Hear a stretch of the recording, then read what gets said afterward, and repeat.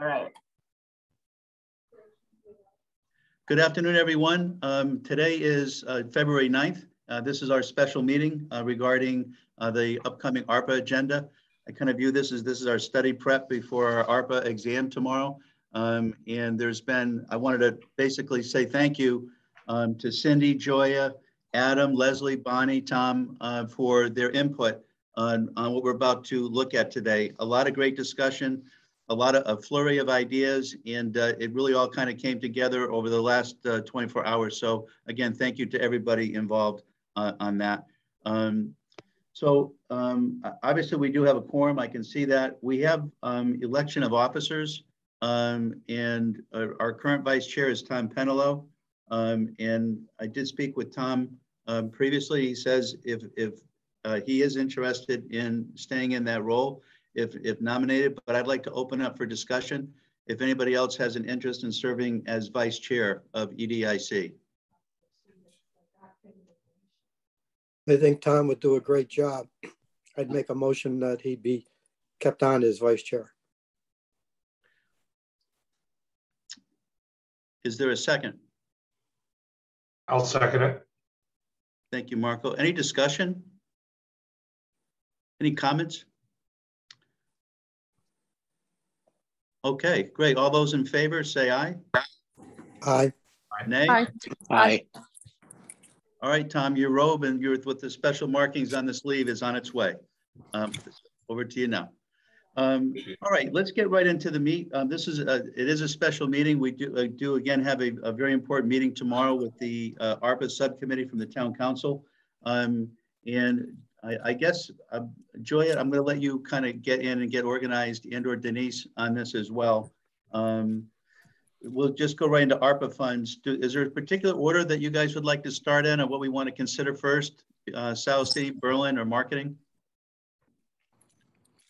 Oh, whatever you want to do. Whoever's ready. Well, this is Cindy. Can you hear me? Yes. Since I'm walking and I don't have the document just right in front of me, maybe we start with the marketing. Absolutely fine.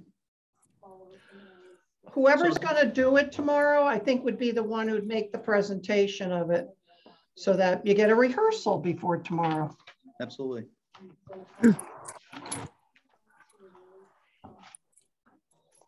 Anybody interested in being the leader for presenting tomorrow? I know Leslie is not available on the call today. She wasn't able to make this meeting. So I don't want to speak obviously on her behalf. Anybody interested in spearheading the marketing presentation? I think Leslie's going to do it tomorrow, but just for today, if somebody can take her place. I spoke to her earlier and she did confirm she's willing to do it if no one else is available or would like to. Perfect. Joya, and/or Denise, you guys have had a lot of communication, and/or with Bonnie, and probably might be a little bit more versed on some of these items. So if one of you guys would like to just read through the marketing committee document, I'm fine with that. Joya, go ahead. Okay.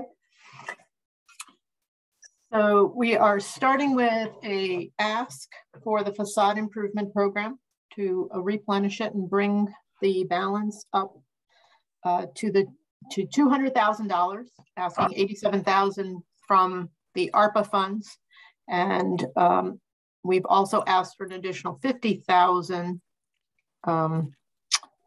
So that would bring our total to $250 in the end if they give us the ARPA money for this. The program has successfully funneled approximately 1.1 million into the community through the program. During the past 5 years alone, $750,000 was put into the program or paid out from the program. The majority, 73% of this funding previously came from STEEP grants and Urban Act money. The STEEP grant program has not been funded for the previous 2 years, and future funding will not be for another 2 to 3. Urban Act money is no longer available as the program has been dissolved. The facade improvement program offers property owners the ability to upgrade the visual aesthetics on the facade of their building EDIC will typically match the funding at a 50% match with a maximum award of $50,000. We have listed and shown some before and after pictures of some notable projects that are recent. These are in Old Weathersfield along Silestein Highway, Berlin Turnpike, as well as Walcott Hill Road. So it does cover commercial areas throughout the town.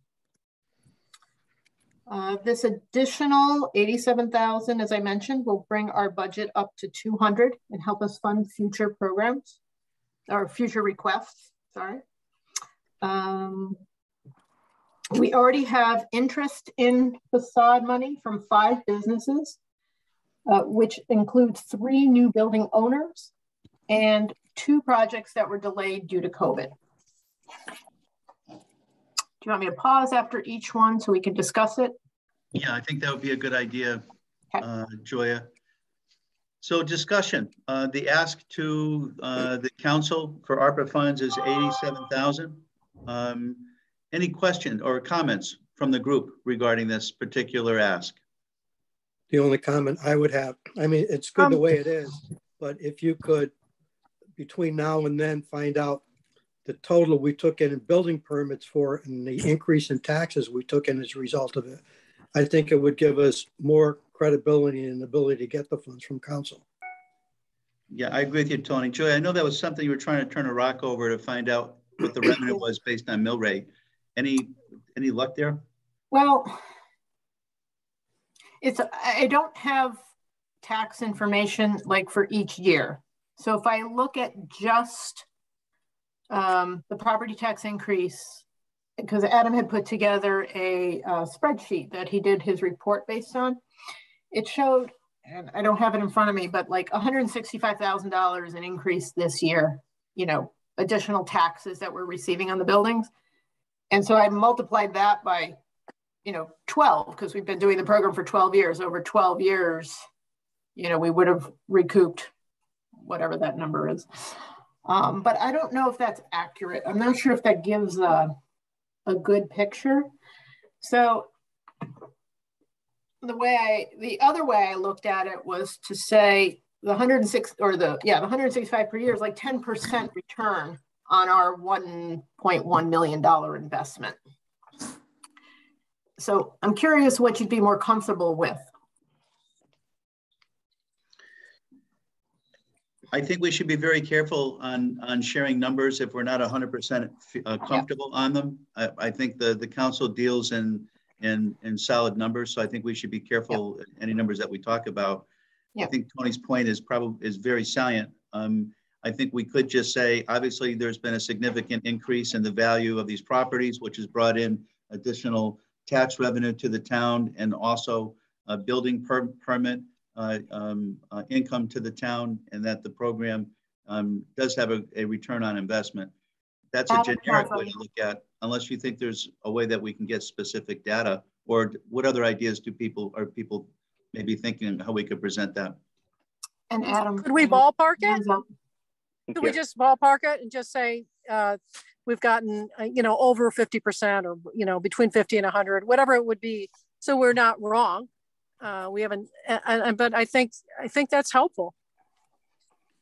Joya, talk to the assessor. Fauna can help you get those numbers. She just did it for the board and for one of the council members. Yeah, I have a request into her for a grand list thing already, so I'm waiting to hear back from her. Adam had a comment, though. I think he did the analysis, so maybe he can shed some light. That's right. That's right. Yeah. So I interned briefly at the Office of Economic Development in the spring. Sorry, Office of Planning and Economic Development in the spring of 2020, well, early summer of last year. And I did my best to run numbers on the programs. And Joya is right to note that, you know, these projects are conducted in different years. And so it's a bit challenging to look at what the accrued value is. Based on my research, yeah, I mean, she was right to talk about sort of the lifetime change. We experienced basically, if we remove an outlier that was had an impact on the overall data set, we have basically a cost to benefit ratio of 3.5. So every dollar invested yielded about $3.5 in return in terms of the amount of increased taxable assets in the community. And that came from both looking at the change in real estate values after projects, as well as the change in personal property taxes, which is sort of the equivalent for businesses as like we pay for like car taxes, for example. So we have that 3.5 that we could point to that I feel comfortable with. And then the other one is that I attempted to calculate sort of what the, how long it would take to pay back the loan per se that we gave. And so regardless of the amount that you invest, if you look at it on a per dollar basis, and we use that sort of $3.50 return for every dollar spent, without inflation, it's about 7 years to make that return on investment. And we can use those figures and then talk about the fact that a lot of what's important to these cases is not necessarily easy to document. So I think we might want to also mention that, you know, these projects impact the chance that other people in the community will want to fix up their own buildings. And then this improves the overall character and perception of the community. So it's sort of the combination of some of these factors that we know that we are making this money back in a relatively short timeline, and that the impacts are both economic and, you know, I suppose culturally significant.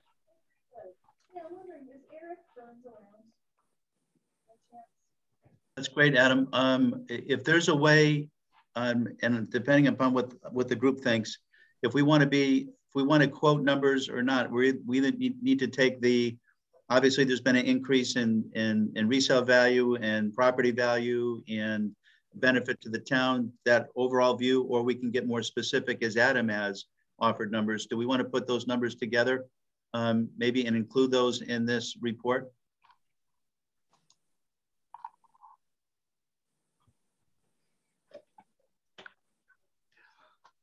Thoughts? I don't think anybody wants to do that.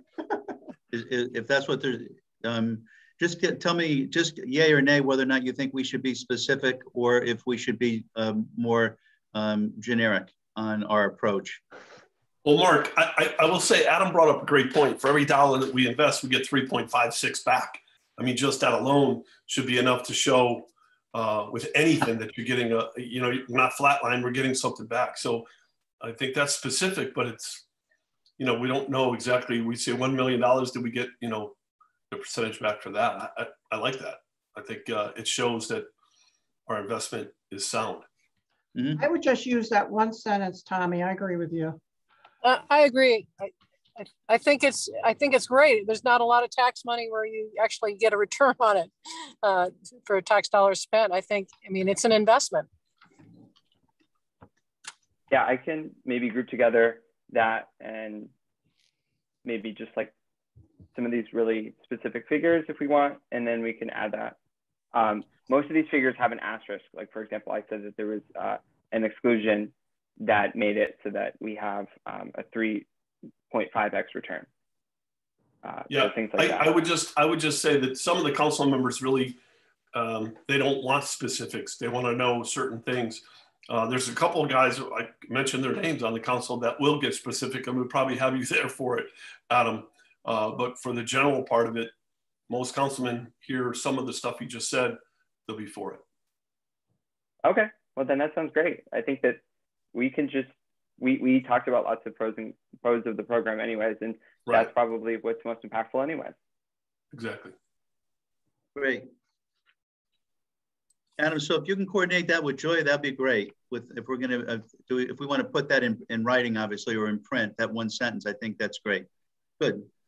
Any other questions regarding the ask at $87,000 for the facade improvement program? Yeah, this is Cindy. Can you hear me? Yes. Okay. I'm driving, so this is not great, but I think we should ask for more. You have like a plan A or plan B, but why not just go big? Because it's a great program, and we can see that we earn it on our investment. It also brings in private dollars. I mean, it's just a win, and we have the monies. Why not?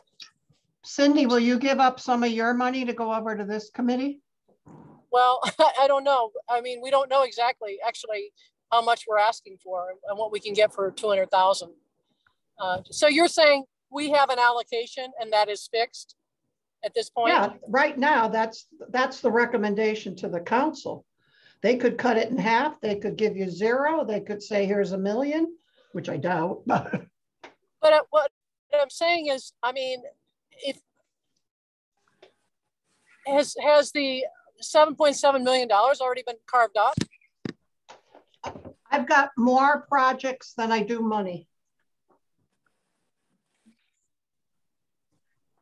Bonnie, okay. I just have a question. I mean, but how far is 87,000 going to go? No, you have 250. How far? That's if we get the CIB 50,000. That's not a lock. So if we don't get it, it'd be 200,000. But we are going to ask that CIP, and they have been good to us in the past. I don't know, but past performance does not guarantee future results. Okay. All right. So then I guess my question is, what's the total budget that 600? No, for, huh? wait, let me ask, what is the total budget for the facade program that we kind of expect if we get this 87,000? 200, you have 118 or something like that already in the general fund, plus the 50 from CIAC if they give it to you, plus this 87, totals of 250,000. Okay, thanks. Bonnie, Go ahead, Tommy. I'm sorry. Bonnie, I just have a question. I know that you partitioned money off to be presented a certain way, but if the council says no to, say, the Celestine Highway project, does that mean that the money won't come over and benefit the other side, like the facade improvement? I thought we were going for a general amount of money and that it could fill the buckets as we need them. And I know that we're going specific buckets, but I'd like to know why can't, as I brought up before, we brought up the trash barrels and the flags and things like that, that could go on to the Celestine Highway budget, or I just don't understand why. You can, that's what this meeting is all about. Right. Well, I'm just saying, I don't know how that. I don't know how the council is going to take the Celestine Highway project, and I don't know how they're going to take ours. But I would say if they don't like the Celestine Highway at all, can we say, okay, well, we need some more money back into the facade improvement? Or sure, you can. I just want to make sure that we have that, because it seems like we've got like this hard stop in the middle of it when we talk to you about it. No, but the thing was, if I didn't get you guys, just the same thing I'm doing with the council. I don't get you guys something to play with, to at least talk about. We weren't getting anywhere. Yeah, I got you. So that's why I just threw those numbers out. You could say, okay, 100,000 to Celestine and everything else is going to facade up to the 600. It doesn't bother me, but I didn't know what else to do to kind of get a discussion going. Bonnie, I just want to say that not the last meeting, but the meeting before, I did provide an outline breaking down concepts and ideas along with pricing. It hasn't made it to this final draft here, but that was done. So I just want to be on record for that there was movement and there was items actually presented at the EDIC meeting about certain ideas and concepts at that time. But I just want to be on record for that. I think Cindy brings up a very good point. I think the idea of, and so does Tom, I think we should discuss a potential plan B.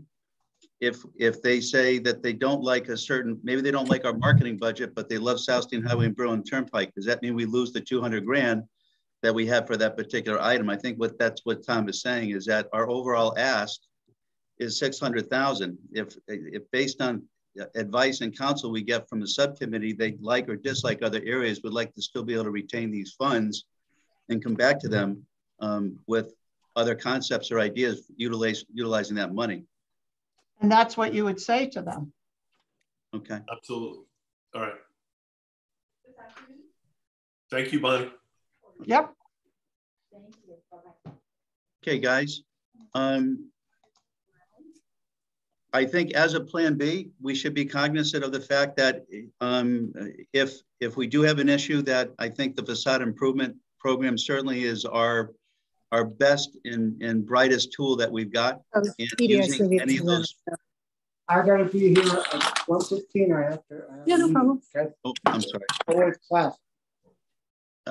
Anyway, we'll talk as we go through the rest of this stuff, but I think having some type of plan B to fall back on and making sure the council knows that we are interested in utilizing the full 600 is important.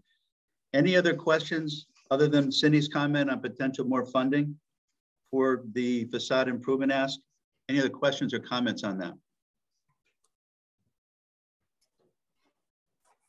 No, just thank you for the clarification with regard. Thank you for the clarification with regard to the total funding for the facade. I wasn't clear on that, so thanks. And I think there was a question, and I think it was noted in this report that there's potentially 5 potential asks right now. Most of them are fairly significant in size and scope and could potentially meet the 50,000 max. Okay. Any other questions or comments regarding our ask of 87,000 for facade improvement? All right, let's go to item number 2, Ms. Joya. Okay. The next thing we're asking for is a communications manager, social media and marketing person. And we're asking $50,000 for this. I'm going to read what was written. So another program EDIC feels is strongly needed is in the area of communication with potential developers, businesses, and our residents. We need to sell our town, telling everyone about our attributes. We would like the ability to hire a freelance/independent contractor to help us send the word out about Wethersfield. We have identified several key areas that need improvement. Two-way communication between businesses and the town. This would need a complete database that can be created using existing information for businesses and building owners from the databases from the tax department and assessor's office, and by partnering with the chamber. Social media, including Facebook, Twitter, Instagram, as well as the Hartford Business Journal, all need regular content and someone to respond to questions. The town does not have that now. Our goal is to develop a unified and approved message that comes from the town to area developers that we are open for business and ready to work with you. This would enhance regional economic development efforts such as CERC, which actually should be advanced CT, DECD programs that we can take to our community and bring to the businesses.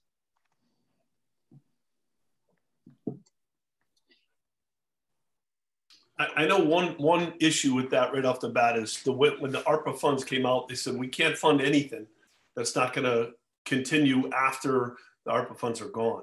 And I know the way we wrote that, hopefully we're just paying like I hate using it like a marketing firm or something like that.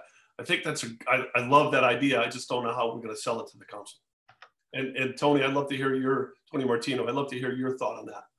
There's a lot of people. Go ahead, I'm sorry. Just so you know, it doesn't say that you cannot, but it does not recommend it. Okay. Because the town budget has to pick it up at some point if it's a staff person. So therefore, they just don't recommend it at all. But they don't say no. They're saying, if I were you, I wouldn't do it. That's all. I have one question on this that dawned on me while I was reading it. Is the $50,000 for 1 year? Or are we saying that would be spent having a contractor for 2 to 3 years, let's say, just guiding us? So I'm just putting that out there. I love it because we probably get somebody continually for a while if there's money involved. I just don't know how we're going to sell it as a when other departments are screaming at Bonnie right now they need help. So I don't see how we're going to get that across. And that's why I asked Tony to weigh in. Just so you know, Tommy, there was an area, it was out of the FAQ section of the ARPA site that says funds may be used to pay administrative costs, including payments to consultants and/or payroll to assist with the implementation of ARPA projects. This includes the cost of consultants to ensure effective project management as well as legal and regulatory compliance. Funds may also be used to increase staff capacity in order to stabilize government operations. So I'm not really sure how to interpret that last line, but we could have that ask. You know, Bonnie, I know you have connections over in Newington. I was looking at the Newington Communications Department, and they list 4 full-time employees in Newington, where I know from an IT perspective, they've got Chief Information Officer, Network Administrator and Project Leader, Network Application Specialist, and Application Specialist. They've got 4 people in that department. We have basically 1.5. Is that fair? No, you've got 2 that are already here. You have a 3rd position that will be doing some of the social media. They start interviews next week. And then we share a body with the Board of Ed. So we've got 2 full-time, is that correct? Right now, a 3rd one, interviews will start next week. Okay. Bonnie, can you explain that a little bit as to what you said they're going to start interviewing and that person will be doing some of the social media? How is that? Most of it's going to be working with the police because police need somebody to do a lot of IT, but they will be doing some social media, but that will not be 100% of their job. So how is it's an IT person who's also going to be responsible for doing like their Facebook page? Yeah, Tom Hempel, when he was here before he retired, did that. And then when he retired, the council did not replace the position. So it would be a full-time town employee, full-time IT employee working just with the police department? Yes, but also helping out our side and the police with any kind of web page, Facebook, that kind of thing. But the bulk of the duty is going to be police. Marco? So I just wanted to add, so Bonnie, myself, and was it Derek? Is it Derek Sola? Derek and Felix, right. They're the full-timers now. Yeah, so Bonnie, Derek, and I had a chance to review some web analytics for the town, specifically for the Town of Wethersfield website. And Bonnie, correct me if I'm wrong, there were some eye-opening things in there. I shared them with the department head yesterday. Yeah, that were discovered. And a lot of those things. So we're looking at traffic and trends that no one's really watching, paying attention to, or doing anything about. So it speaks to what we've all been, referring to in terms of we have no marketing person, we have no, dedicated person behind this. I hear Tom's, sentiments and others about obviously, the funds potentially needing to be not used on a year-to-year basis. I think that was pretty clear by several conversations. However, there is something in this that, again, with my conversation with Derek and Bonnie, we are just, the town just flatly has no resources for it. So my question is, I would love to see some money thrown at something like this position, we're talking about, or at least some consulting help somewhere to get some, some momentum behind it. It's literally just, it's ignored. We have nobody to do it. I think trying to skirt away from the employee issue is really important. And I think the group brought up in the marketing meeting that we review them more as a freelancer. And the idea of a consultant was discussed as well, but if you bring in a consultant firm, the hourly that you pay versus what you get might not be a great ROI compared to just hiring a qualified freelancer who just focuses directly on the town. Tom, I think you had a question. Yeah, and I've made this point in the past, but I think I apologize that I didn't get to review this before it was circulated, but I think we do need to hit as one paragraph, at least in this proposal, that our town is uncovered right now. We are not being covered by anybody. So we, in a certain respect, it would be like hiring our own reporter, because that's the way that news is created these days. And so I think, to remind people, they say, well, we have the Hartford Courant, we have, no one is covering us unless something bad happens. And I know that's the way that the Hartford Courant is working now. Some of these other sites, like Patch, is working that way, that we need somebody to be writing stories about Wethersfield that then wind up on the Hartford Courant website and that wind up in Patch. And I think, again, we can debate the importance of that, but I sort of feel it every day that you know, I know for a fact that the Hartford Courant is just, and this is just the way they're operating now, they're not covering town council meetings anymore. They're not covering planning and zoning meetings anymore. So we have a lot of stories that we can tell that are just happening in the normal work that our town commissions are doing and the town council is doing.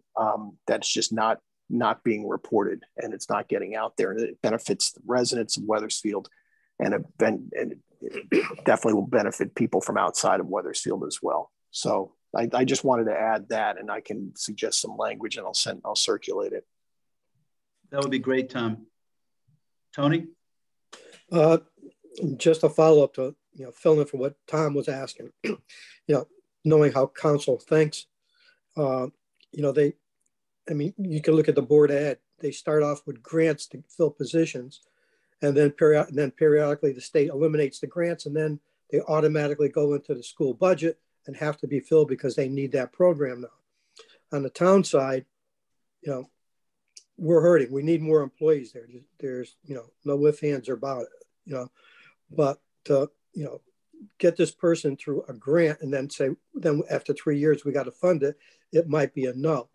I would say, the best bet is probably to hire a firm to do it for us and say that person is going to relieve some work from the departments that they're currently doing to free them up to do other stuff that's needed.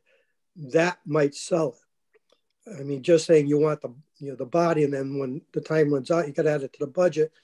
If you put that person in there and this money goes over the 3 years, as an example, at the end of the 3 years, we can show where the savings were, and then maybe the town manager will be able to justify putting in a position to cover it, or renewing it at least to, keep things going up and freeing up our current department heads and staff from the things they're doing to do other things. Thank you, Tony. Can I just add, I agree with Tom Carson's, analysis of the reasons for this program. I think that it's definitely necessary when we think about the overall projects for economic development. And with respect to this conversation about ARPA and the potential of this falling into the budget in the future, I think that the explanation on this document that we're looking at that says that we would like the ability to hire a freelance/independent contractor to help us send out the word about Wethersfield is pretty instructive of the fact that there is no intent to have, to be in a situation where we need to continue this, right? We might be interested in expanding to a full-time position in the future, but this doesn't necessarily necessitate a folding in of this item into the future budget, especially given that we're being open and transparent about the fact that we're interested in using these resources in a short-term basis. Yeah, I think that's a very good point, Adam. And I think if we can show a return on investment, I mean, as Tom said before, nobody's reporting. If we get an article in the Hartford Courant about a great new restaurant or a great new business in the town of Wethersfield that comes through this communications director and it gets read nationally and business floods to that particular business, that's a return on investment. I mean, communicating the successes of the town on a statewide basis is really critical. And again, as to Adam's point, this is a freelancer, and the whole idea behind this was to put somebody in and fund them for a year. And if we can show a ROI and specific results, then at that point, we have a good argument to go back to council and going, this should be a full-time position. Or maybe the experiment goes absolutely nowhere and we don't get a return on investment. We know that we wouldn't ask for it for the budget on a go-forward basis. But social media, I mean, if you watch any news at all on anything, social media is brought up in almost every single newscast, whether they're talking about Facebook or TikTok or or you name it, it's out there, and we don't have a presence, and that is a return on investment. That's why couching it as a freelancer and not something that the town is going to be responsible for after 12 months, I think makes sense. I don't know if $50,000 is a good number. I don't know if that's high or that's low. Any thoughts on that? And then Marco, I'll get to you.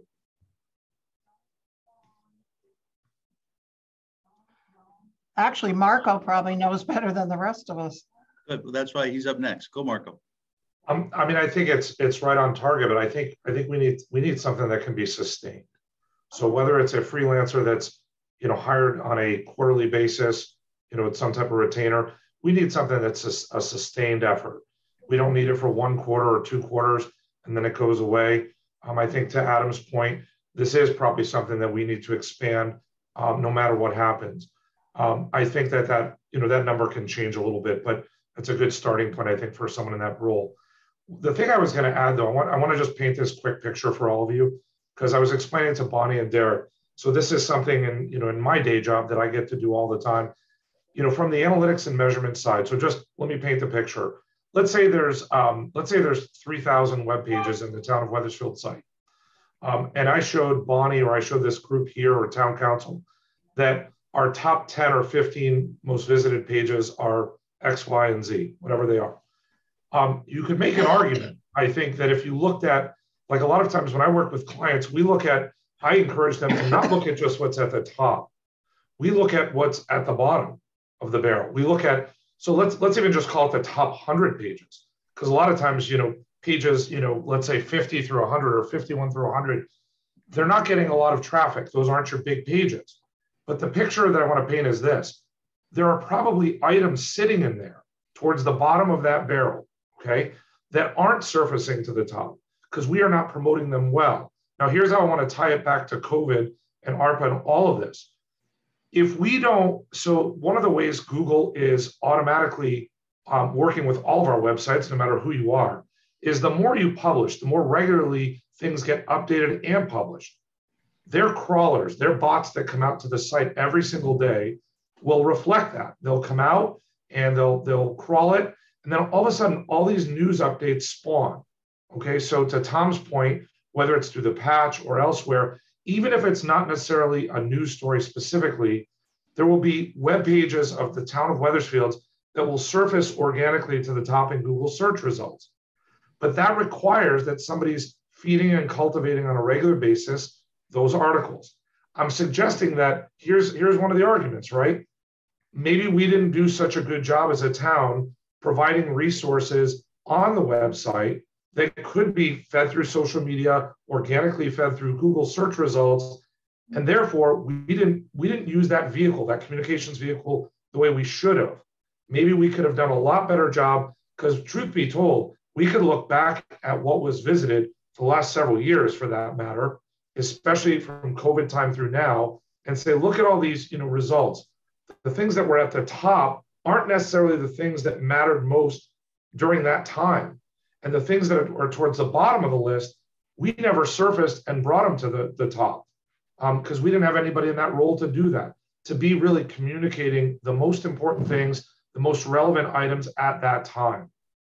So I'm just suggesting that content is king on our site, but content also becomes king for social media and spreading and doing exactly what Tom said, giving somebody the ability to champion our town, which we don't have. So I think if we're just making an argument for COVID time period alone, I could show you ways that maybe in those measurements of the results themselves, the trends in traffic, where we didn't have anything going. So we didn't use our primary vehicle well enough. Yeah, it's great that people visited those top 10 or 15 pages.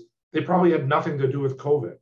And maybe we should have been publishing more out there to really keep our entire body of Wethersfield and residents updated. I'm just telling you, they would have been crawled automatically by Google. Reporters, whether they wanted to know about them or not, would have seen some of them.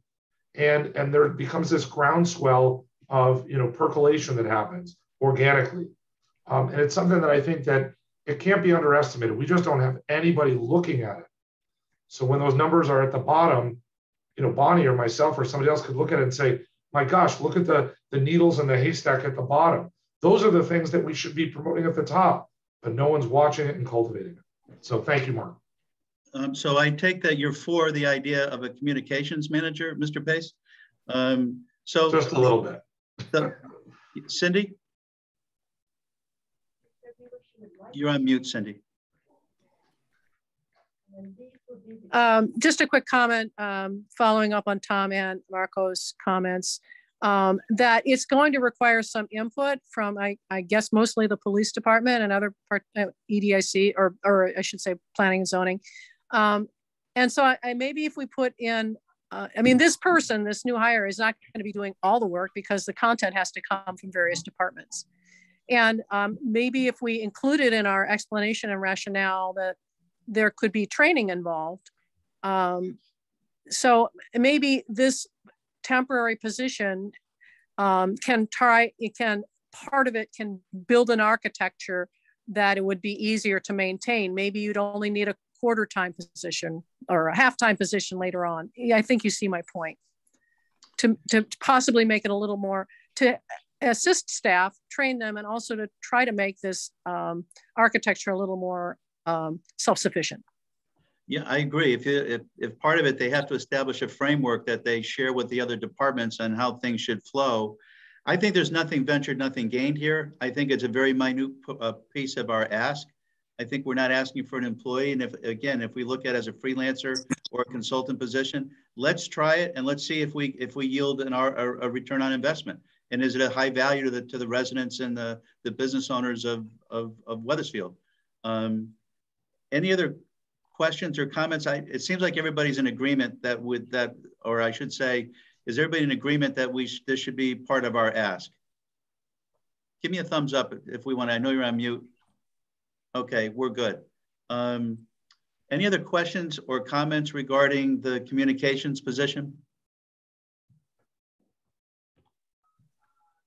Okay, great. Let's go on to item 3, Joya. Okay, third is a proposal for the enhancement of Wethersfield's gateway roads.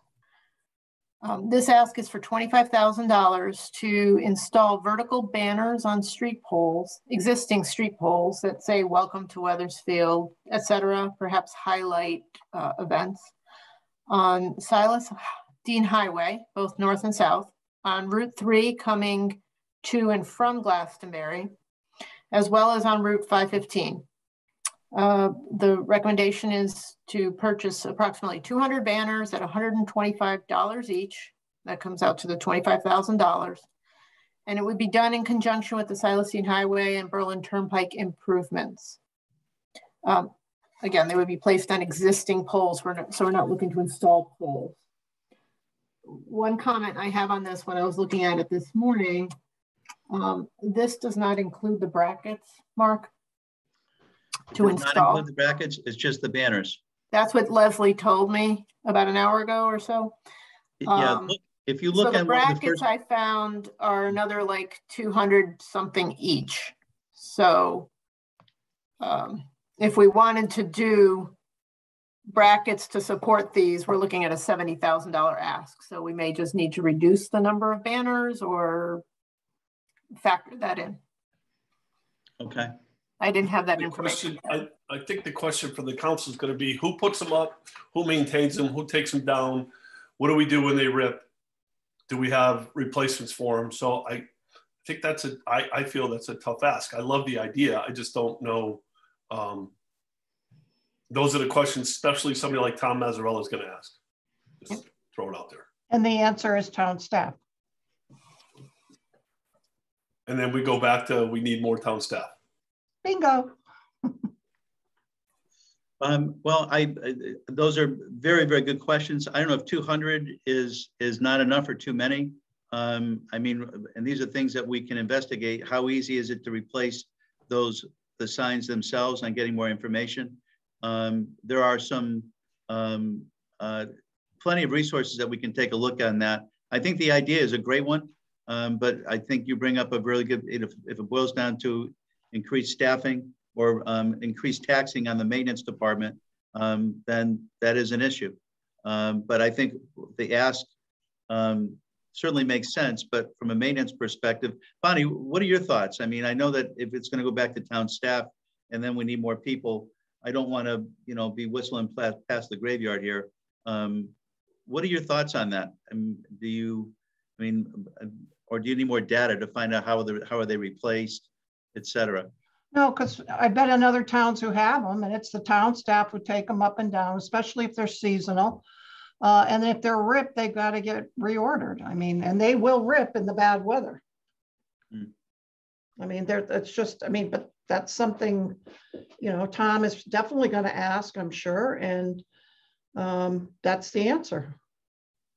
I mean, like Sally always says in physical services, yes, we can do that, but something else will not get done.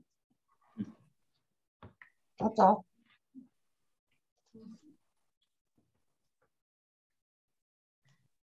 And then it's up to them. Cindy? Yeah, I seem to remember in the early 2000s, we had discussed banners on the Stylistine Highway, but it was a state road. I think, do we know that we can install them on streetlights on a state road? I think there is some up there in our area, town hall. So I would say the answer is yes, because I think there's others in other towns. Of course, they're going to tell you that you're going to take care of them. They're not going to do it, but. Okay. Well, I think one of the things that we should do is we can speak with Leslie and I can take a look at it and we'll coordinate or maybe assign the effort to find out prior to the meeting tomorrow, what does it take to, you know, to take one down, to replace it, maybe contact the company to find out how much labor is involved on number one, putting them up, and number two, you know, replacing the flags, et cetera. If it's a really complicated scenario, then maybe, and it takes a lot of man hours, maybe it's a non-starter. If it's a fairly easy scenario to replace them, maybe it's a good idea. What are your thoughts? No, I mean, they don't take that long to put up and down, but then again, you're diverting a person from something else, that's all. Okay. I mean, they're on a pole, they go up, down, up, down, up, down, and then depending on how many. But again, it's just, and it's probably going to be a two-person thing. Tony Martinez, Tony, you're retired. Maybe this is something that you can do. Come back as an unpaid part-time employee? Yeah, right. And you have to provide your own insurance. Well, Bonnie, you got to put $250,000 in for a lift truck then. That's just for the flags, if that's okay. You know, that's, well, yeah, we do have something down there. I was going to say, you know, I never thought about that as the vehicle to do it. Yeah. Well, guys, is this an ask that we want to make, or do we need to get some more information on it, et cetera? What are your thoughts? Well, if we need Bonnie, if we need a truck for this, I know years ago we were talking with Northeast Utilities when they were getting rid of theirs, some of theirs, you know, the smaller ones, and we could use it like for our electrician and stuff to do stuff. So if this goes forward, maybe we can look for something like that to get a truck at no cost or minimal cost. Julia, you were going to share something? I was just going to say, instead of putting a number of banners, you know, let's pick the right dollar amount and explore what that would, you know, what the options are. Understanding the labor cost, understanding if we can hire someone to install them, and if we just pick banners that we don't take out seasonally, for example, and just start with a smaller pool of banners just to get a response and see if it does anything. Yeah, and the best way to handle an objection is to bring it up first. So I think in our ask, we should say, obviously, we need to consider town council staffing and how that would impact the town.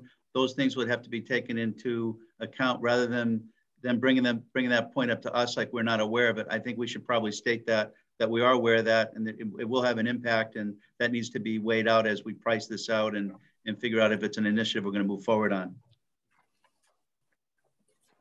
I like the idea of a budget rather than a fixed amount. 200 seems like a lot to start out with. So I think that's a good approach, to just allocate a budget and see what we can do with it. It would be that quick aesthetic visual that people have been looking for. All right, good. So we'll modify that, and we'll also take into account the impact on the town and its staff in that. Are we good on that, Joya? Yep, I'll do that. Can I ask, what's the resolved or revised language? I will take out the amount of banners and just say we are looking for a budget to do this type of project. I'll fix it. I'll run it by everyone. Yeah, and well, we need to investigate pricing and maintenance, et cetera, but this is an initiative that we'd like to see. And here's the budget that we'd like to put towards it. Maybe that gives us 5 signs, maybe that gives us 200 signs, we don't know. I think if we give the per cost of the banner and the hardware. And the bracket.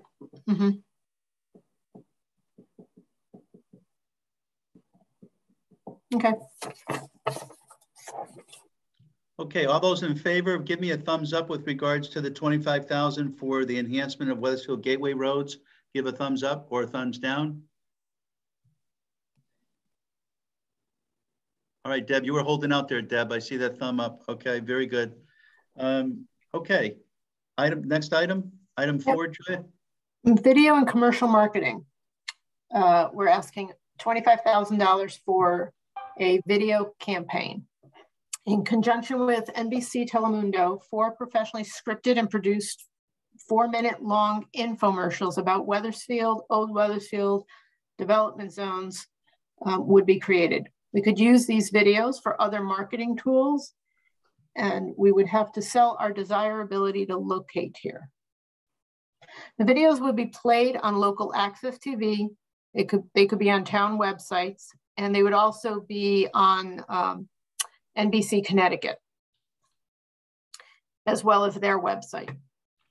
These could be used for tourism as well, and they could be looped in for viewing at the Big E on Connecticut Day or in the Connecticut building throughout the Big E event.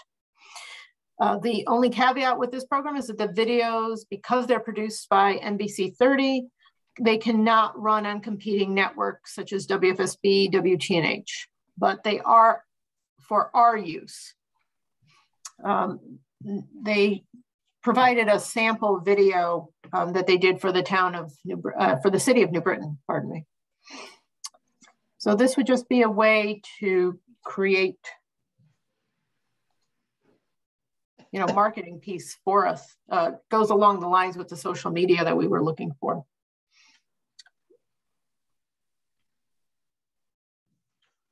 Thoughts, guys? Do you know if we would own the rights to the video ourselves? We own the rights to the video, but we sign so we can use it personally. Like we could put a video in the Keeney Center and it could play, you know what I mean, when tourists come in or people go to visit, but we cannot like sell it or put it on a different YouTube station, for an advertisement as a commercial. Yeah. Yes. There's no limitations, for example, maybe if we wanted to post it on YouTube. Right, like exactly. Yep. No, it can go it can go there. Okay. Yep. All right. Did we investigate other channels besides NBC? I have not. This person kept calling me for about 2 months. He actually started at $50,000 to do something for us, and now we're at $2,000 per video. So that's where that is. I believe Peter had talked to someone. He had mentioned something to me back in November that he had talked to someone. I don't remember if it was WFSB or Fox. And they were going to do the videos for free, but then we were going to have to buy airtime. So that's how some of the other stations run it. But I can look into that. We don't have to necessarily quote NBC 30 as our as who we're going to do this with. I suppose we could just say, we know we could get this done, and NBC 30 would be one of the options. We should have a price point. I'm just throwing that out there because WFSB is such a supporter of the town of Weathersfield, you know, for free instances that they give us, that it might be worth investigating that. Yep. I'm happy to help with that if you need it.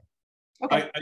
Julia, I will say that's the part that I think by the videos can't outrun on competing networks, then we really don't own it. You know, I use a guy named Kevin Guilfoyle he worked for WFSB. He does my real estate stuff. He does probably the nicest drones.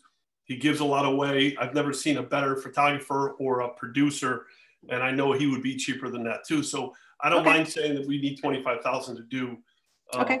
Again, I wouldn't be so specific like the flags. I would be, you know, we want to start and give the examples, and then we can go everywhere with it. We own it. Yeah, my thoughts were also, just to piggyback on Tom, is if there's any way to see, you know, some samples of other videos they've done, that would also be helpful. Because to Tom's point, Tom knows, you know, obviously the work of the person he uses.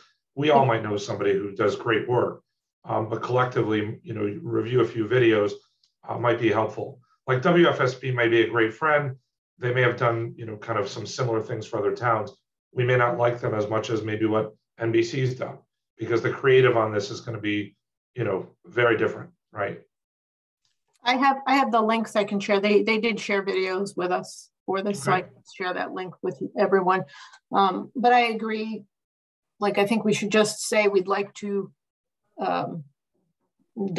produce 4 professionally scripted infomercials.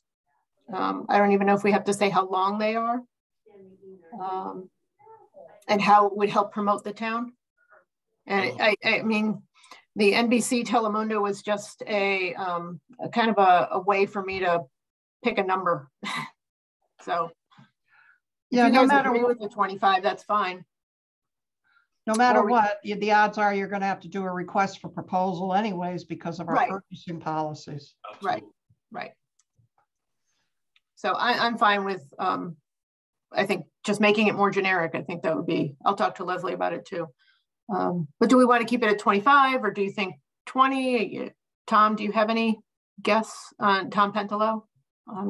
Since I really, but as Bonnie said, I really don't have a price, but as Bonnie said, we have to put it out there anyways, just to figure out how we're going to use the money. So I think 25,000 seems really high to me. Okay. I'm not using, I do some commercial space photography and videoing. It doesn't seem that high, but if the guy went from 50 to 25, can we get him to 12 and a half? Well, he said it's $2,000 per video. That's what he told me. So I'm not sure where the 25 when we're saying for videos. Ask about the math. That should be 8,000, Mark, or 10,000. Yeah. How about 10,000? I think 10,000 would be a better target number. Yeah, but it's going to vary. I mean, you know, we're talking about, we don't even know how it's even being storyboarded out. You know, is it a 30-second clip? Is it a 3-minute clip? You know, whatever it ends up being. How that, you know, the scope of this thing, we're just guessing, right?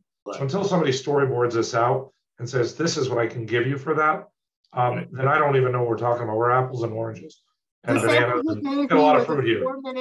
The sample he gave me was a 4-minute video, and he said that's what we can do for 2,000. Okay. So if I think that's it. Let's just pick a number. Let's just pick the right number. If there's no actors or voice talent in it, we just shot a video that's 3 minutes long. It's got 3 actors and professional voice talent, and that was $7,500, and it's slickly produced. So I think if there's no voice talent and we're not hiring actors or whatnot, it can be. I mean, you can shoot beautiful stuff just on an iPad, believe it or not. Now, I mean, it's amazing the technology out there. So, what number should we go with, guys, here? And whatever we take off here, we should apply someplace else, obviously. Yep. I don't think about taking money off. I think about exactly what Marco said. It's the pre-production, it's the post-production, it's the story that we want to tell. Right. Depends on how much time is going to go into it. So I think we throw a number out there and just say we're going to be doing videos. I like the way we wrote it, but I don't want to be so specific. And I think the number's fine. I don't know that we're going to get it. We don't know that we're going to get any of this, but we have to tell our story and plea. And the one thing we have to tell the council people, is that we're doing this voluntarily too for our town. That's why we're trying to sell it. That's all. If we had a marketing director, this would be easily in that person's purview. You know what I mean? Yeah. That person would have brought this to us 25 years ago.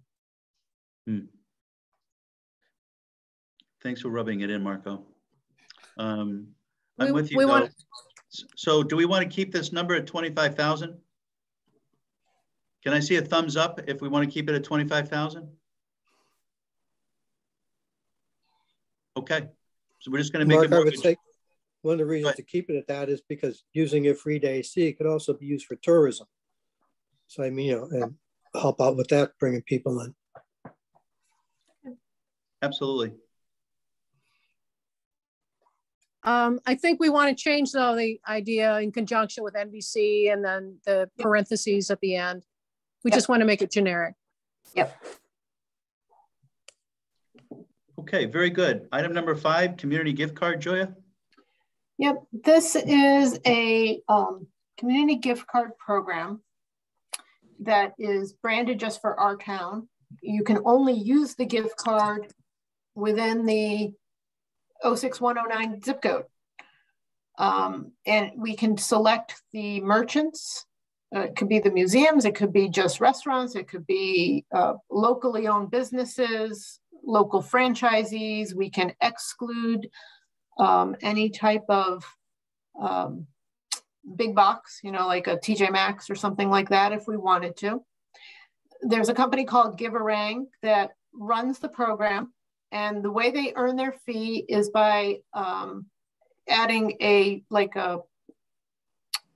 fee to the consumer when they purchase a ticket. So if a gift card, I'm sorry. So if they purchase a $50 gift card, there's a $3 fee that goes on top of that.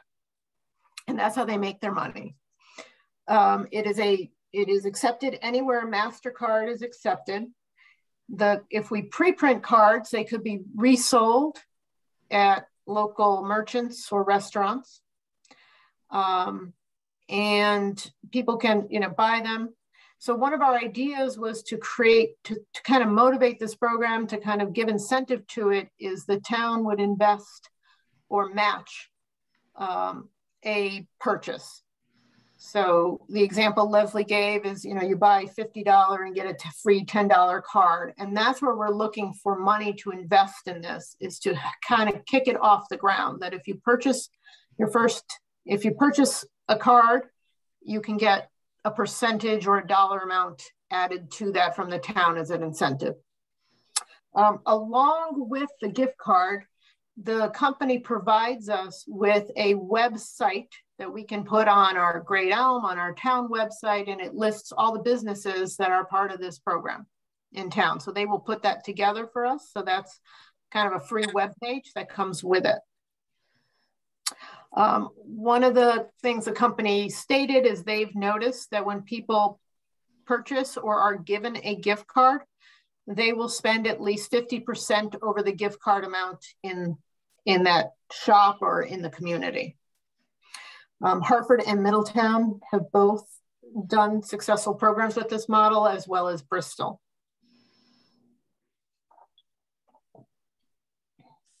I'm trying to figure out how that really specifically helps some of the shops or restaurants or businesses in our town that are not attracting business.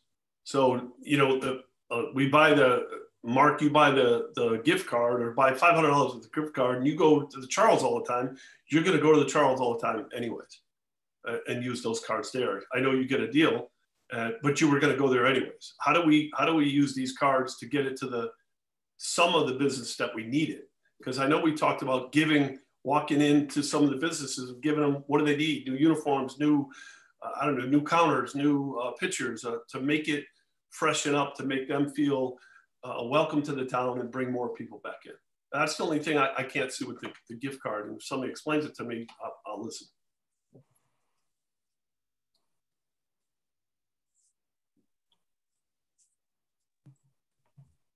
I think you're right. I don't know. I don't know if I have an answer, and I don't know if it's necessarily a bad thing. If we can control where the money is being spent. You know, what I like about this program is that it benefits both local businesses and it benefits, you know, Wethersfield residents if there's a little bit of an incentive attached to it. You know, if you were, I guess the question I had, even if we know the answer to it yet, is would we buy the gift cards in bulk with the money and then sell them? Because I think that would be the best way. I mean, I don't know, again, we're creating work for people, but if you say, we're selling $50 gift cards, it's going to cost you $40. So people have a 20% bonus. We can then absorb the, that 3% fee or that 1.5% fee or whatever it is that they charge. That to me sounds like it would be, that would kind of work the best. Unless, but then again, I don't know how that would work. You know, if we were going to have a stack of 500 gift cards for sale, and then people order them online and then we mail them out to them. But I do like it because it does benefit local businesses. Yeah, certain ones are going to get more business than others, but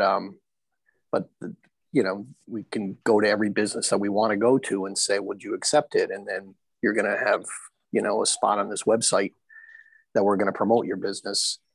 We can't force people to use it there, but that's, we're doing what we can. I do share Tom's concern about that. If I never frequent or never think about XYZ restaurant, I don't know that a gift, I'm going to think to purchase a gift card for that. But if there's a way that we could come up with to promote, them all, then I would agree with that. But I just see the favorites in town getting the most out of this. So I'm not saying I'm not for it, just saying I think it needs to be tweaked a little bit.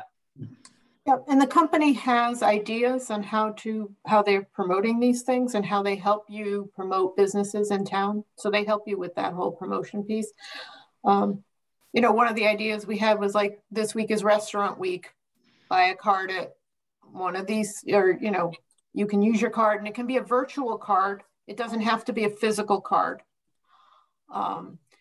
We could purchase some physical cards and leave them in places for people, or you just go online, and when they see somebody come through from Wethersfield, then they know to add the 20% bonus or whatever that is.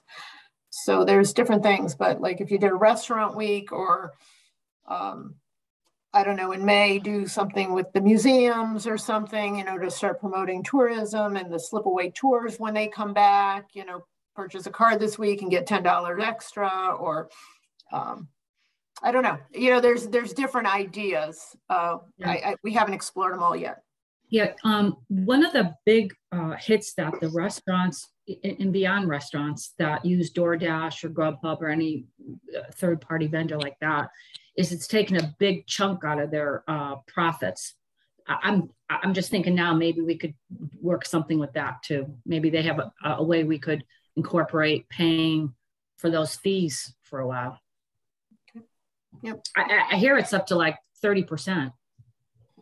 It's a lot. That's a lot off it's a lot of money off a pizza being delivered. I'm not, hold on. Maybe I don't understand this. I'm not quite sure of the benefits. I'm all for buying locally and promoting local. I have some of the same concerns.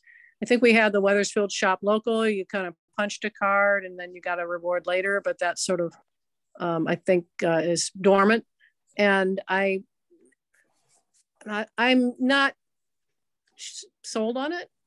And then I guess, unless it was something like a limited number to say new residents, I think that would be something that could benefit new residents moving here that aren't familiar with the people, and the businesses that are local. Is the idea that we're going to buy these things and give them away or pitch them at reduced cost? No, there's various ways to do it. We could buy some just to have some physically available, like at the Keeney Cultural Center or Heirloom Market, for example, right? But it would just be, people would go out and purchase, you could purchase them online. We would promote it as it's a promotional program online. Yeah. So we don't have to manage it or physically hand them out or anything if we don't want to. I don't know about anybody else, but I have a number of unused gift cards. You know, I have every intention. I may get it from a family member or whatever, and they're unused. And that's just me. I apologize, I had to pop in and out, but have we explored this idea with any other towns that have leveraged it? It seems to be a success in Bristol and Middletown. Bristol and Middletown. Yeah, I guess to Cindy's point, that upfront cost, putting it at risk if we don't move ahead with getting it offloaded. I love the concept. I just want to refine it a little bit. I love giving back for our community and for our town, and for, you know, we think of just restaurants, but it will also be some of the businesses have to be. And is it better to take the money and go in to the shops, I don't know, 15, 20 shops with a couple $1,000 each or $1,000 each, or uplift, or almost like the facade improvement, but as many businesses we give it to get the people back in there. That's all. It's just my thought. And we don't have to unless we wanted to physically buy cards and put them in shops, you know what I mean? Like with a dollar amount on them. We don't outlay any money until somebody purchases a card. Do you know what I mean? So we're not just putting $50, $20 gift cards and that are sitting there going stale. The gift card would be blank. And then when somebody purchased it, our contribution would go on top of whatever they purchased. Does that make sense? Okay. It seemed like a nice way to give back to residents as well as businesses, small businesses, marketing tool. Yeah, and I agree. Some of you might not have seen because I don't know who I circulated it to, but I excuse me, I actually used one. I purchased one of the ones from Middletown and gave it to some friends, and they used it. But I'm going to just circulate a link to their website, because if you see how it works visually as a marketing tool, you can absorb it a little bit better.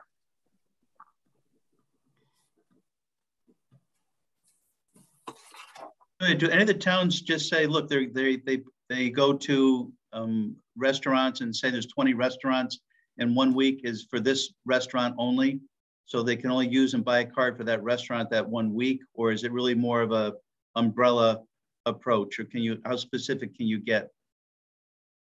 The company said they can tailor it pretty specific. It's a MasterCard, so any business that accepts MasterCard could accept this card. But again, we could do a promotional week of just restaurants and you get a bonus, or just the coffee shops. I don't know, just the museums. It could be a variety. You can make it as narrow or as broad as you want. It could just be any business in town. It's seamless to the business. It's just a MasterCard. It doesn't, it's not like you can only spend it at the Charles. Well, I think that the point was, and somebody brought it up, I think is a good one. It's not just a promotion for the business, it's a discount for the consumer. So this is a residential, the residents of Wethersfield are getting a break. They're getting a discount just because they're going to their favorite restaurants all the time. Well, maybe they're favorite for a reason. So, I mean, if it's a way to stimulate business, I don't know if it's 20% discounts enough to make somebody want to go out to eat or not. Maybe. I think some people, they might. Seems like we're kind of ambivalent on this one. I need more input. A different spin on it for you, Mark. Please. Something Unico did a couple of years ago, working with the town. Taking the 13,000, dividing it by 50 gives you 260 cards.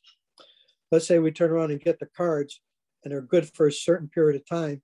and give them to social services to give out to needy families, and they can go spend them in the stores in this time.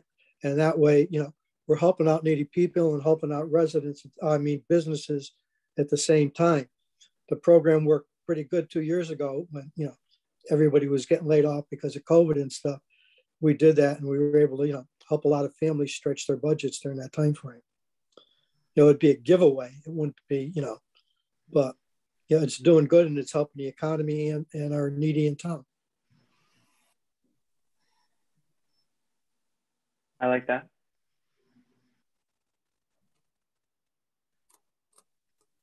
How do we frame the ask, guys, for tomorrow? We're a little bit all over the place here at this point. It's a good idea, Tony, but I don't think we've got enough specificity to present this ask at this point. What are your guys' additional thoughts?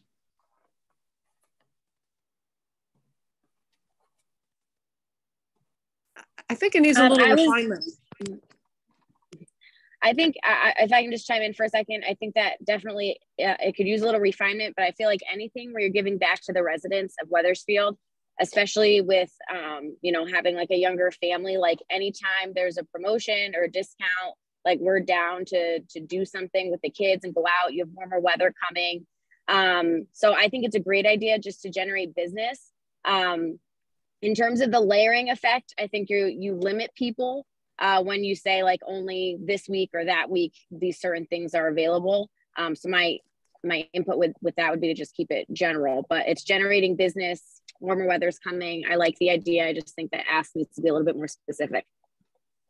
So just the discount to the family is what you see the value is. If they buy a $100 card and it's worth 120, you see that's obviously just a value to a resident. Right, absolutely. Okay. I think I could see a value to new residents. I think it's a way of welcoming them and promoting our businesses. That's where I think I'd have it targeted.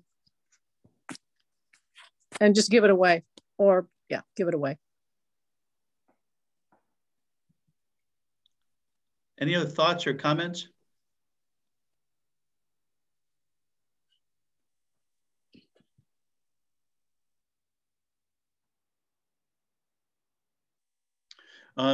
This one doesn't seem like it's flying like the other ones are. Do you guys think we should reevaluate and maybe look at this down the road? Or are you guys comfortable enough to want to just go for it and see what develops from it? You know, if we don't ask for it, we won't get it. But, you know, I also don't want to ask for things that we really don't see a value in at this point. Do you want to, what are you guys' thoughts? And if we don't go with it, I think we can reallocate that money to someplace else where we may have more benefit. I don't know. That was my question. So if we ask for it, we get it, and then we can't fine tune it, we can put it somewhere else. We don't lose it, right? The money has to be spent at one point and allocated at one point. And I think, you know, we need to be mindful that if we don't use it or spend it, it could go back. But it might be better to ask and fine tune it than not ask at all. That's just one opinion. I think we should ask. That's my opinion. I like the idea of asking and then giving them away. I do like that idea. All right. Well, we see value in it, but we're just not exactly sure on it. It could go in a few different roads. I think the program is a great program, and it's certainly, and if people go back to the same restaurant all the time and they use it, well, that's great for the restaurant. If it makes somebody go out even more, that's great. If it helps a family, get 20% more on an evening out with kids, that's a win. So I think, maybe we vote it in and just say that we want to fine tune specifically the use of it, but this is an avenue that we'd like to take advantage of. What I love about it is that it's very little presence to the towns from an employment, an hours perspective. They do kind of do everything. And we do get a branding opportunity in this. If it is an e-card, or it's, you know, something that they can use off their phone when they purchase it. We do get a branding opportunity on this as well, where it would say EDIC or Town of Wethersfield, you know, whatever logo we want to give them. That was free, as I recall, Joya, right? If you wanted to print cards, physical cards, I think that cost, how much did that cost? Was that $3,000? It's $5,000 if you wanted to get like a logo like the Shop Wethersfield.biz logo on the card. And I was thinking if we went the route of wanting to get some pre-printed cards, we could put a sticker on them. They said that that's allowed. You know, we could print some stickers and brand it ourselves if we get the cards delivered to us that we want to hand out, like to social services or someone, or even have available somewhere. Mark, can I ask one more question? I hate to keep beating this up, but and I think I already know the answer, but you know, working on the mayor's charity ball, we have access to people or programs in town that are struggling at the moment, and that's where we can allocate our funds. Do we have the same system or ability to find what small businesses are struggling in town at the moment, or because it's free enterprise, we have no knowledge of that? Does that make sense? Of a resource, maybe the town, maybe, I think only if somebody would there was outreach to the town somehow, I think it would be the only way the town would know. Yeah, okay, I thought we probably didn't have access to that. Thank you. All right, so to kind of firm this up, I'm going to just suggest that we make the ask for this and with refinement, as Cindy said, on how and where it would be used. Are you guys good with that? Thumbs up or thumbs down? Okay, very good. And last but not least, garbage cans. Ms. Joya. The request is to install 5 permanent garbage cans in Old Wethersfield. The cost is $5,000. With heightened tourism in Old Wethersfield from the Cove to Garden Street, came potential trash issues. Store owners in Old Wethersfield have already reported overflowing trash cans, creating a bee and animal issue. So we are looking to curb that problem. Would that be a net addition to trash cans? Would that be what? A net addition to trash cans. Are we adding trash cans or replacing inferior ones? Oh, it's a good question. I don't know how some of the ones out there are pretty decent. Although, who was it? Joya, was it you or Denise? The owners that that bought that building where Village Pizza is, they don't even want them out there. They just said the trash doesn't get picked up because our guys are straight out and it's trash everywhere. And so they prefer not even to have them there. So, and by the way, that amount of money will buy 4 because the shipping costs are outrageous. Maybe I was on that call. I think what they were saying was if they're not going to be emptied, then it's a nuisance. If they're emptied, they're okay. They like the idea of having people to put their trash, but if they're overflowing and it becomes a nuisance, then I agree, they wouldn't want them there. So if this is an issue from the town's perspective that they're not able to empty them on a steady basis, then I can see where they could take a point that they wouldn't want them, but I think everybody wants them. They just want them to be maintained properly. Do you think that that the Shopkeepers Association, if we provided them and said, hey, can you guys give us a hand and here's the trash bags, do you think we could ask them to go out and empty them, or you think that's a non-starter?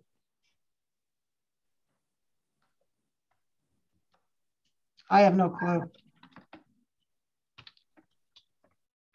Well, guys, Old Wethersfield is getting very busy and they do make trash. So there is something that needs to be considered here. Any additional thoughts?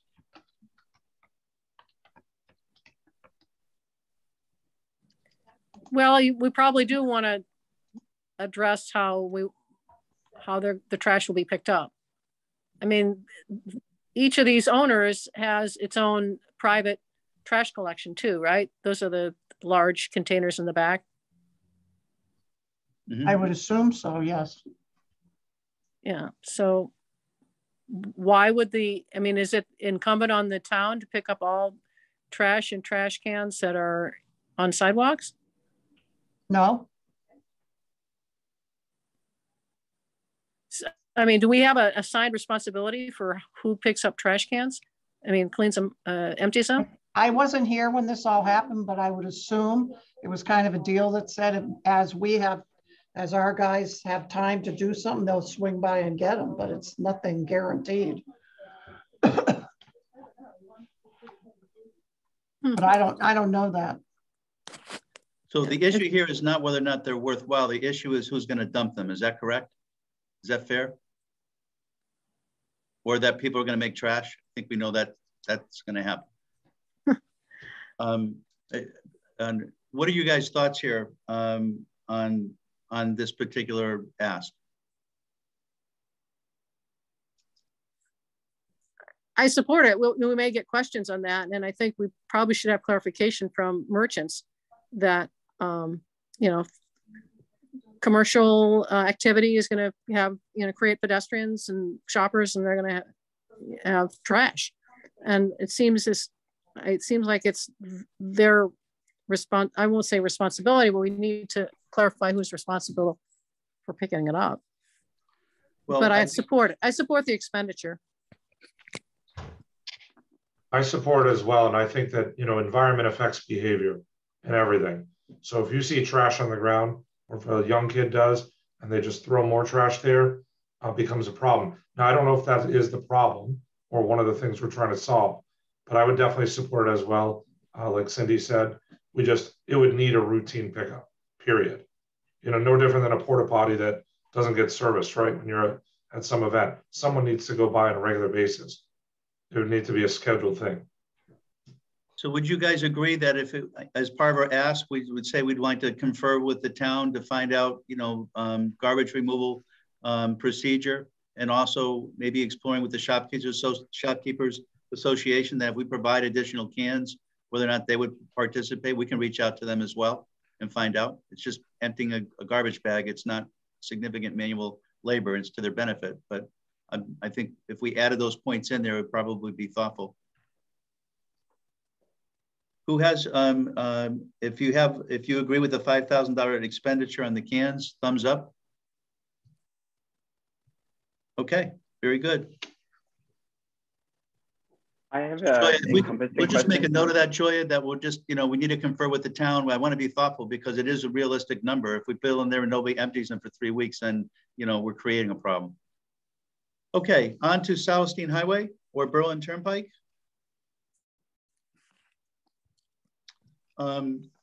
There's a couple of well-prepared documents here for both Berlin Turnpike Action Plan and for Southstein Highway. Do we want to just give a synopsis on this, or do we want to? I've obviously read it. Have you guys read it? So, Julia, if you want to, Cindy, just for the record, just give kind of an overall, overall view on the expenditure, et cetera. If you're able to do that, I know it looks like you're back home at the moment. Yeah, yeah. Let's see. I'm not on mute. Okay, great. So we have a funding request of $200,000 of ARPA funding for an I call it an engineering and implementation plan to promote economic recovery, improve traffic and pedestrian safety. So we point out that it's a state highway and it maximizes vehicular speed, but it poses safety issues and doesn't support our economic recovery. And it doesn't maximize our tax base. And, and point out the importance of this roadway to our town, to our identity, that we have town buildings there. It is it forms our image, the image of the town. We need more walkable thoroughfare to support more commercial development. And it has support of the latest businesses from the latest survey. We have a unique opportunity for external funding, and we should take advantage of it. and we do not have the resources to do it in-house. We cannot do this. And if we cannot do this, we can't attract the funds that we need to be able to fund improvements in terms of streetscaping to the highway and improved functionality. So I think we should make the point. This is really a very high valued use of federal funds to promote economic recovery in our town. And so if people want to add or subtract or modify the bulleted points, this is what I got from our discussion. So we want to develop a vision. We need, and a kind of a story, a narrative. We need specific design plans and engineering specifications for for roadway improvements and to reflect our town history, our identity, and to develop a sense of place along the roadway. Next bullet, we want to, we have develop engineering specifications for particular projects. We need technical help in sequencing of these engineering projects. So we develop a multi-stage plan that builds out our overall vision for the Silas Deane Highway. We need technical assistance and advocacy to submit those proposals, to be able to access billions of dollars of state and federal monies. That I probably should make a point that this is a very competitive process. I think I can put language in there. And we need technical assistance to maximize Connecticut DOT cooperation and try to gain approval of modifications. Again, we need more technical assistance to implement the projects, and we need also to promote the Silas Deane to private developers. So we need some folks with a knowledge of potential and interested private developers. So that's the plan. And I think we should point out that if we don't do it, we're not going to get federal dollars. We're not going to get funding. Our highway is going to look the same, and we have the status quo. And we can watch other towns improve their central business districts, improves our desirability, not only to businesses, but to live as a community. Tom pointed out, and I didn't put in, but a discussion point that, our sense of place and importance of such a highway is changing. And we may not always be, thinking of a highway in terms of just commuting from here to there, but more people may commute on a more intermittent basis, maybe not every day, and are staying home. So for work, working remotely. So we need to address, the people who live here and who use the businesses along the highway. And that creates real estate value to our town, to our residents, as well as to the business community. Pat, let me ask you something, because I know that there is concern on the council not to spend any money like this on the Silas Deane or the Berlin Turnpike. Do you think something like this is going to fly? Because if not, I don't want to waste the subcommittee's time tomorrow. To be honest, something like this, nobody really had an appetite for it. They had a plan, what was back from the original one was 2006, and nothing ever really got done with it. Just speaking frankly, when I brought it up to both Councilor Hill and Deputy Mayor Mazzarella, there didn't seem to be a whole lot of interest in spending, 33% of the money that we were allocating to EDIC on another plan. As much as I think that maybe we could tap into those federal infrastructure dollars, potentially, it's still a question mark. And I think the committee is looking for lower hanging fruit. Just trying to be as transparent as I can.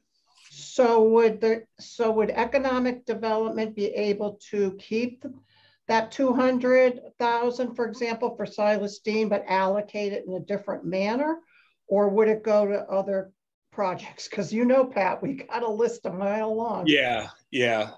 So I would recommend that you find a different use, maybe Silas Deane Highway specific for the 200,000. more, you know, just maybe more of like beautification projects, stuff like that. Something that the town can see immediately. I think that's sort of what they're looking for now. Just so again, like I don't want to burst anybody's bubble here, but they're again, the thought that spending money on another plan is just, it's really just not, I don't think it's going to fly. So I would suggest figuring out another way to spend that $200,000 would be my recommendation. And Pat, would you think if we came to the group tomorrow and just kind of said, you know, look, we've been kicking around these ideas, but we're not sure they're going to fly. Can we come back in a couple of weeks? Do you think? I don't think there's going to be an issue.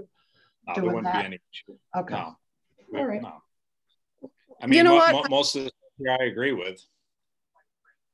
Can I just add, I think that, you know, based on our discussion yesterday and all of my research and others on this subject, that this redesign of the Celestine Highway is absolutely critical to the future of the town in terms of municipal finance, in terms of culture, in the trajectory of our town in terms of development.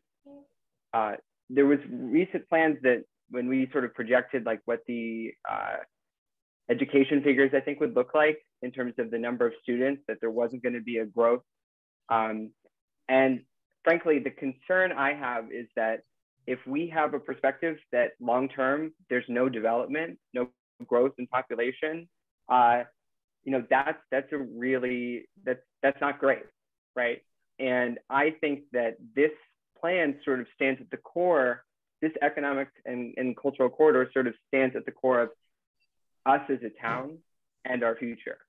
And I think that it's absolutely crucial, given that we allocate resources to be able to effectively address the corridor in the long term.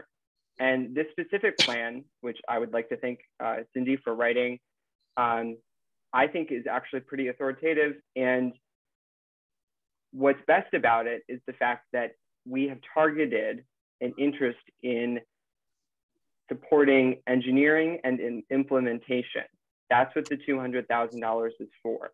And that is a significant departure from previously when we had the Fuss and O'Neill plan, which gave, you know, broadly discussed options. In this case, we are dead set on creating engineering plans and the implementation that will allow us to, you know, bring these projects to light. And that's definitely a different aspect and one that needs to be acknowledged here. This isn't asking the same thing as we did those decades ago. This is completely different. Again, I respect that and I appreciate the explanation. I'm just telling you what it looks like. Well, right. It's just that in the first sentence, we've dictated this difference. Okay. So I want to make sure that we don't get misunderstood. Yeah, I really appreciate having this conversation now, because you know, this is, and I'm glad, Pat, you're just bringing up, you know, kind of the thinking of council. And I think knowing that I haven't pitched it the right way, because it's really not a plan. It's really, we need consultant expertise to supplement our engineering department to articulate the projects and the sequencing of projects. And maybe it would be more targeted. And I hear what you're saying, Adam, but maybe it would be more targeted, say maybe 100,000 to, you know, provide the technical expertise and make the case. We just simply don't have the hands on deck in town to be able to articulate these engineering projects. And so we need the technical expertise to draw the design specifications and to provide the sequencing, and also the wherewithal to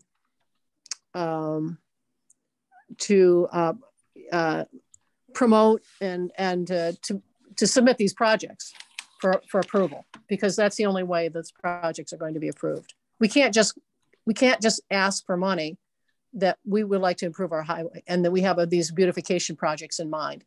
to get any kind of funding with those projects, those engineering specifications, those projects, as I understand it, they need to be drawn out, articulated, presented. So I think we can reframe this as a consultant expertise to supplement our engineering department. Department. And maybe we can take a portion of that. Maybe if 100,000 is it for a direct project. Well, we don't know what it is because we don't know the specifications. And we don't have the technical expertise to even be able to make that kind of recommendation.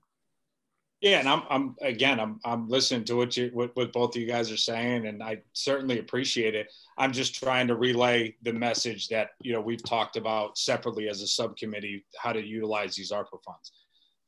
Again, I'm not saying that our minds can't be changed when you're presenting, but what I am saying is that the initial reaction to something like this was we'd rather focus more on low-hanging fruit and beautification projects along the South Stein than consulting work and further plans for possibly future development, especially considering these funds are so limited. So to utilize 33% of the budget that we're allocating to improve economic development towards a potential consultant or a plan, I'm just trying to relay the message of how that was viewed initially.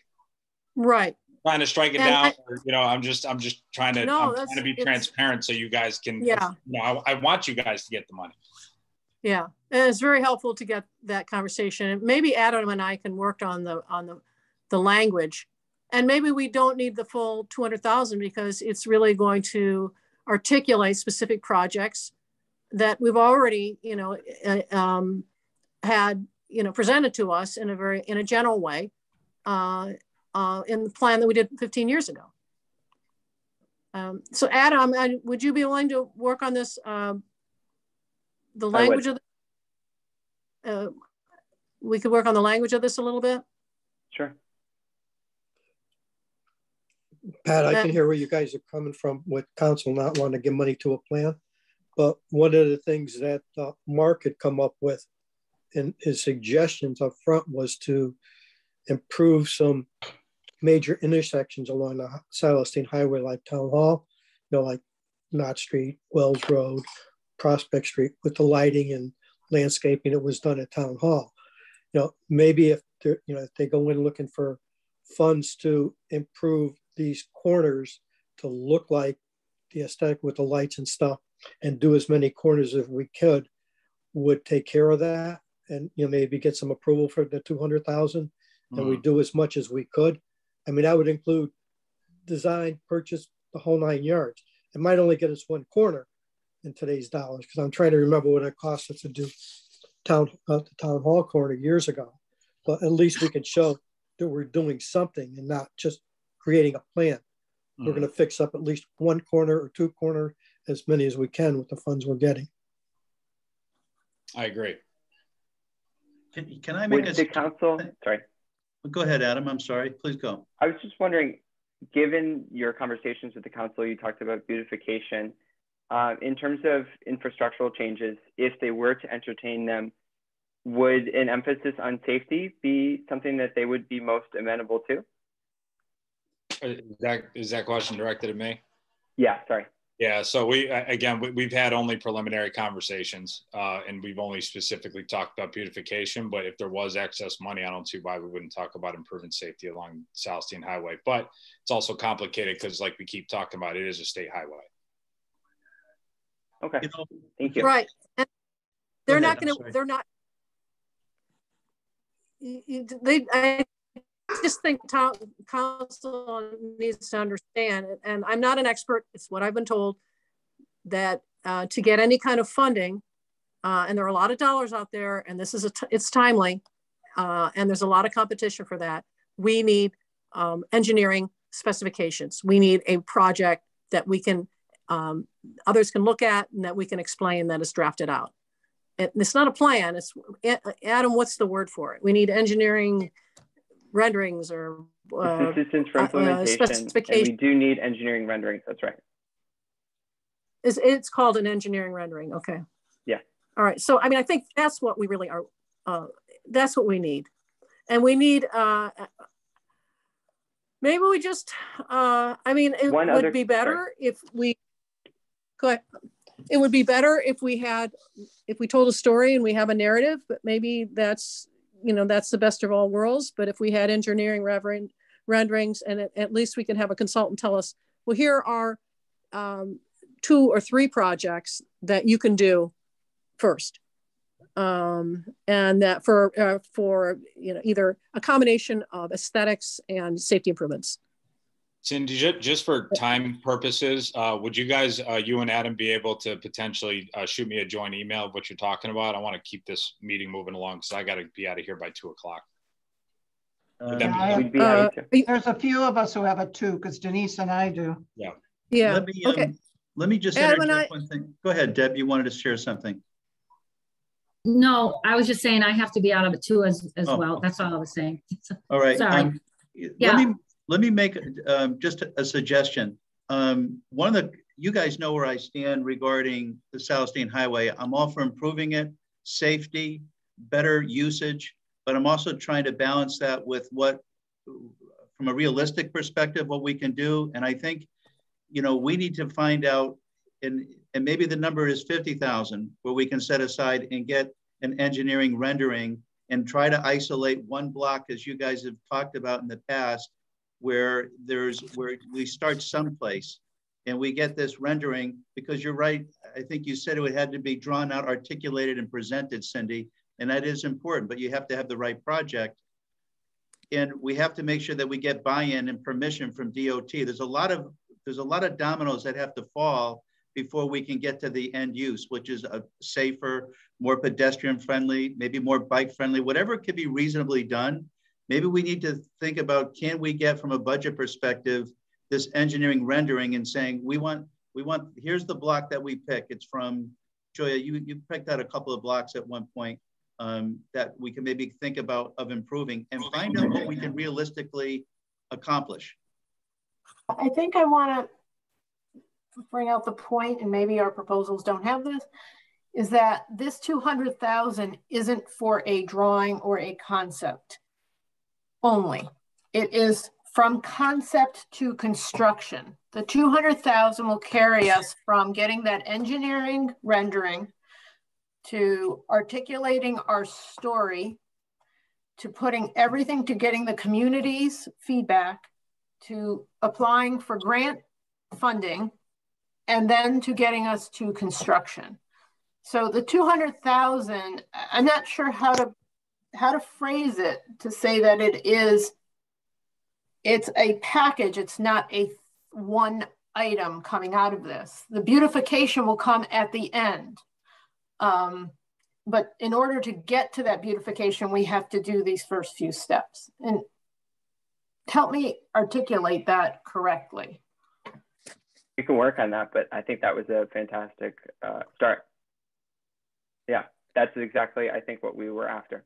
I mean, we could try to break it down and say 70,000 goes to the engineering and 20,000 goes to, writing our story, and 30,000 goes to doing a poll and engaging CROG to help us do a survey.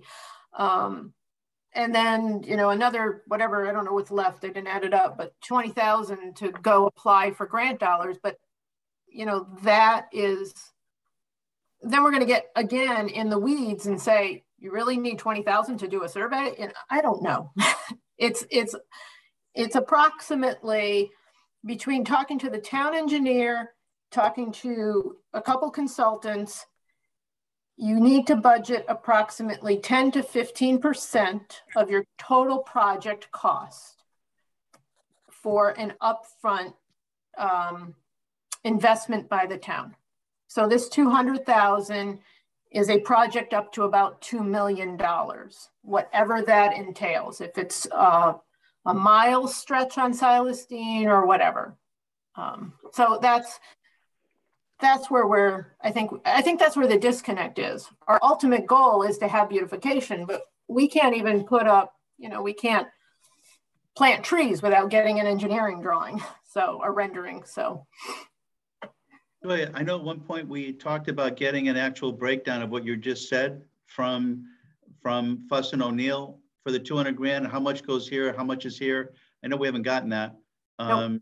And I mean, I think that's probably a big piece that's missing, that it is all encompassing, but the devil is in the details. And what we think is engineering, maybe that's what they don't think, or vice versa. There's a lot of stuff I think we need to get more detail on. I guess the bottom line is it's 10 to 15% of a total project. Mm-hmm. And we're looking at projects to do 2 half-mile sections of Silas Deane or 8 corners or whatever that entails. We're looking at a project from about $1.7 to $2 million. Hence the approximate amount of $200,000 for this pre-work to get us all the way through to the construction. That's the point of this. It's not to create another piece of paper and say, okay, now, you know, we spent $200,000. Now what are we going to do? This is to get us all the way to beautifying that corner or that strip of road, whatever that is. So if it was a $500,000 project, their fee would be $50,000 to $75,000. Is that fair? Right. Exactly. Okay. Exactly. So this is my point. If we can focus on maybe this block that we're talking about is $500,000, and maybe the spend is $50,000 to $75,000 and not $200,000, and that's the vagaries from that on this is what is getting to me. There's no detail on exactly. So they came up with a number. We got a number of 200,000. Everything is kind of loosey-goosey, and I think there's merit here, but we haven't tightened it down to identify what's that first patch that we want to go. What's the lowest hanging fruit that we want to put a better spin on the South Deane Highway, and get a ballpark and what would that cost? Because maybe the $200,000 figure is not the number that we need. Maybe it's 50,000. Okay, I know people have to leave soon. So what I would recommend is tomorrow you go to the subcommittee, and what you say is, you know, we have some thoughts, but we need more time, and we'll be back in 2 to 3 weeks with a more solidified plan, because you guys are going to be here for another hour or 2 hours. And also tomorrow, you only have a very short time because you're not the only ones on the agenda for the subcommittee. So I would stick with the marketing that you've approved, and then just say that you need more time to discuss your other proposal and leave it like that. Pat, just so you know, there's $200,000 that we'd like to look at Berlin Turnpike and South Deane Highway. So the $200,000 that we discussed today, we're very confident on. It's the other 400 that we need to couch the right way to get the council's approval on, just so you know up front. And we'll tighten this thing up.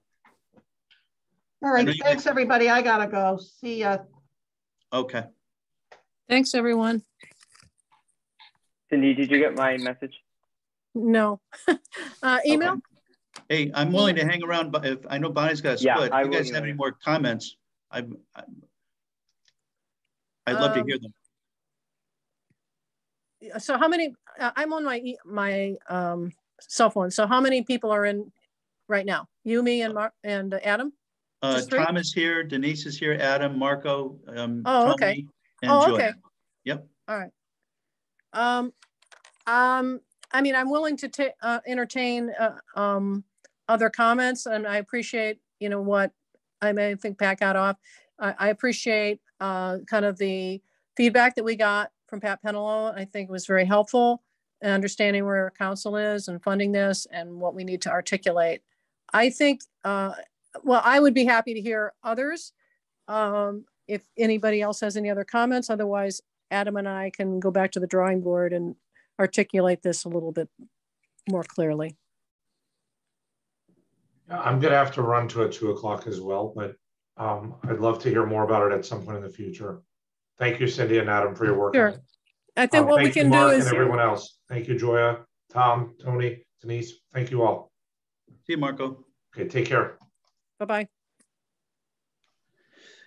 Adam, is there any way that you can look at, you mentioned the software on the meeting the other day, which I thought was very cool. Does that bring in any pricing assessments on projects? Is that part of that software? Does it build in a potential budget on that, or is it really more the engineering side only? I don't know off the top of my head. Okay. I'm looking. If the issue that the council has is, you know, they want low-hanging fruit and the number is too big, if we can, and like we said, if we have a $500,000 project, then our ask would be 50,000 to 75,000. If the project is a $500,000, if it's $1 million, then our ask is 100,000, not 200,000. And I think if it would be worth our while to find out from Fuss and O'Neill what is okay. So you said 200 grand, we get it. That's 12%. And Joy, I know you talked with Derek, and he said they're spot on what their percentage is. Can you help us sell this and break down of the 200,000? What's the first piece and how much does it cost? What's the second piece and what does it cost? I think it's sorry. Go ahead. Sorry. I was just going to say, I mean, if we're going to be asking Fuss, I don't know how hard, how accurate these figures need to be, but whether they would be helping us to estimate these components, and if that beginning of a relationship necessitates that we use them down the line, or if they're just helping us advise us about, you know, making an estimate. I'd prefer if it was just the latter. Yeah, and have we reached out to Close Jensen Miller in town? I know they're obviously a well-established firm as well. I don't know if we get a hometown discount from them. If we can buy $500,000 of those cards and get a 20% increase. Trying to make a joke here, it's not working. Another organization that has done these kind of projects where you have a corridor redesign and then performs sort of like the community coordination is Goody Clancy. They have performed projects for Hartford, including an I-84 Hartford project when they were looking at sort of transforming the downtown corridor. So that's another firm we can consider too. Okay. Well, Bonnie and Pat seem to think we've got time. You know, we can present a third of our budget, and 2/3 of it we need to fine tune. And we'll get more feedback from them directly from them tomorrow on if they're what is low hanging fruit to them, and maybe there's a fit on what we want to do and what they want to do. Tom, any other comments? Tom Carson.